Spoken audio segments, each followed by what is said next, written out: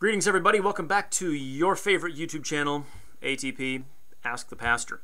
Today we're going to deal with two questions about different Bible translations.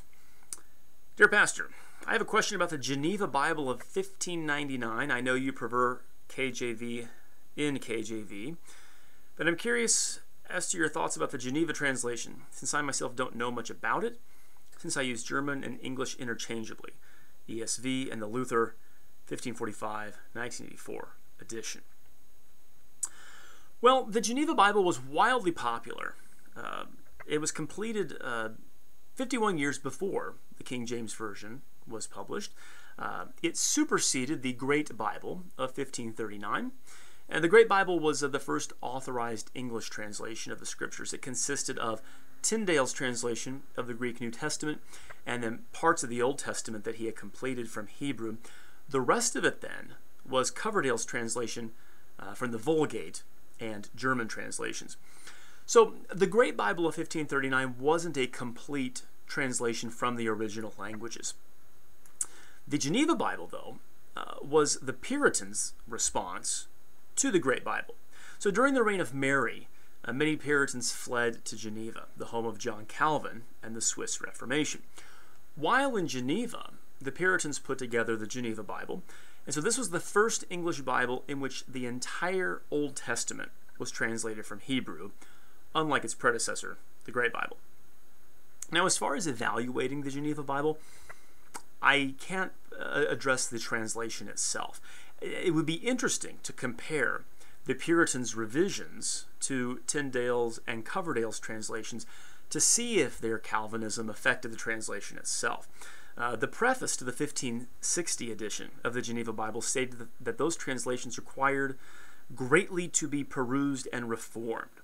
So I'm very curious to see just how precisely those translations were reformed, no pun intended, and if that reform then were merely linguistic or whether it was theological as well. Now, aside from the translation itself, the study notes of the Geneva Bible, they are what betray the Calvinism of the editors and compilers of the Geneva Bible. So Bruce Metzger pointed out that in the 1560 edition of the Geneva Bible, the note on Romans 9:15 blatantly teaches a double predestination by an arbitrary and absolute decree. It reads, "As the only will and purpose of God is the chief cause of election and reprobation, so his free mercy in Christ is an inferior cause of salvation, and the hardening of heart an interior cause of damnation." Metzger goes on to show that the Geneva Bibles printed after 1587 taught a Calvinian perseverance of the saints. In its comment on Luke 22:32, Jesus tells Peter, "I have prayed for you that your faith should not fail." And the comment the Puritans inserted on that verse was, "It is through the prayers of Christ that the elect do never utterly fall away from the faith. And that is for this cause, that they should stir one another up." Another scholar who's done a lot of good work in this area is Ruth Magnuson Davis. She has demonstrated that the 1590 edition of the Geneva Bible, that its study notes inveigh heavily against ceremonies in the church, calling them outward and hypocritical, which is a typical Calvinist view of adiaphora in the church. One example is the note on Psalm 50, verse 3. There it condemns musical instruments in the church, claiming that while they were commanded in the Old Testament, they were abolished in the New, something which I myself cannot find in the New Testament anywhere. Since many of the Bible's notes run contrary to the very scriptures that they claim to explain and spread the Calvinian error, I think with regard to the Geneva Bible, it's simply best just to avoid it. You can acknowledge it as a historical artifact. It was a translation that that was brought over to America on the Mayflower. It was a translation used by William Shakespeare. So it's an interesting historical artifact. But I think for actual personal, devotional, and corporate worship use, I think it's best just to consign it to the history books. Now, question number 2, our second question then, deals with the Knox translation. Dear Pastor, since your series on Bible translations has been my favorite, I would like your opinion on the Knox Bible. It's my own preferred translation, but please don't let that stop you from being too critical. All I ask is your honest opinion. All right, fair enough. Fair enough. The Knox Bible is a translation by Monsignor Ronald Knox, an English theologian in the early 1940s.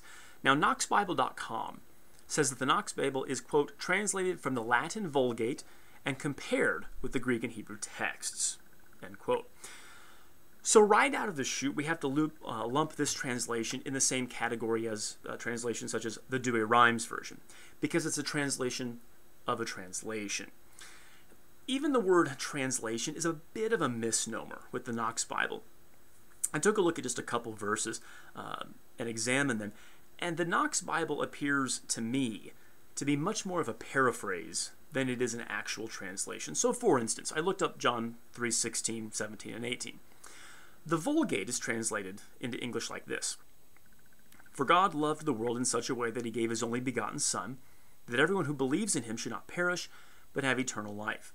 For God did not send his Son into the world to judge the world, but that the world may be saved through him.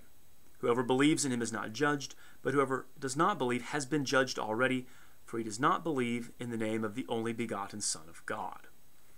Now that's the Vulgate, translated into English. Now compare this with Knox's translation of the same verses. He writes, "God so loved the world that he gave up his only begotten Son, so that those who believe in him may not perish but have eternal life. When God sent his Son into the world, it was not to reject the world, but so that the world might find salvation through him. For the man who believes in him, there is no rejection. The man who does not believe is already rejected. He has not found faith in the name of God's only begotten Son."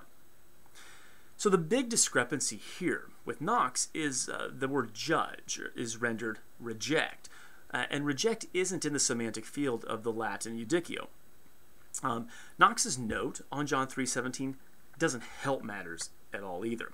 The note that Knox leaves states, "to reject." The word here used in the Greek may mean to judge or to separate, and is perhaps used here with a certain play of sense upon the two meanings. So the translation judged conveys the meaning of the Greek and Latin Vulgate adequately. But Knox's insertion, or rather replacement of that with the word reject here, and his explanation of it, only muddies the reading of the text, in my opinion. Another verse I looked at was Romans 4, verse 5. Here, an English translation of the Vulgate would go something like this: "But to him who does not work, but believes in him who justifies the ungodly, his faith is counted for righteousness according to the purpose of God's grace." Now, here's Knox's attempt. "When a man's faith is reckoned virtue in him, according to God's gracious plan, it is not because of anything he does, it is because he has faith. Faith in the God who makes a just man of the sinner." So Knox remarks in the note that the phrase "according to God's gracious plan" doesn't appear in any Greek manuscript, outing it as a complete Vulgate corruption of the text. My big problem with this paraphrase, though, is the word virtue. The word is righteousness or justice. And again, all Knox accomplishes here with this is an obscuring of an otherwise perfectly clear verse. The Knox Bible was officially sanctioned by the Roman Catholic Church for use in the liturgy and home. But one interesting thing about it is it never really became popular because it was published just after Pius XII's encyclical, which called for new vernacular translations of the Scripture from the original languages, from the original Greek and Hebrew, rather than translations based on the Vulgate. Overall, to be honest, since you asked for that, I don't care for the Knox Bible. First, because it's a translation of a translation, and a corrupt translation at that.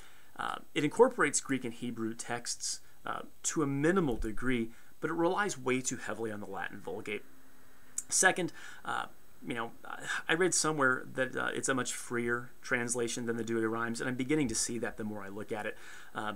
That's just a really nice way of saying that it's a paraphrase rather than an actual translation. So since you asked for the honest opinion, you may continue to use it, of course, but I don't care for it. I don't think it passes muster as something that Christians really ought to be using for private or for corporate use. There's your 2 questions on Bible translations. We'll see you next time on ATP.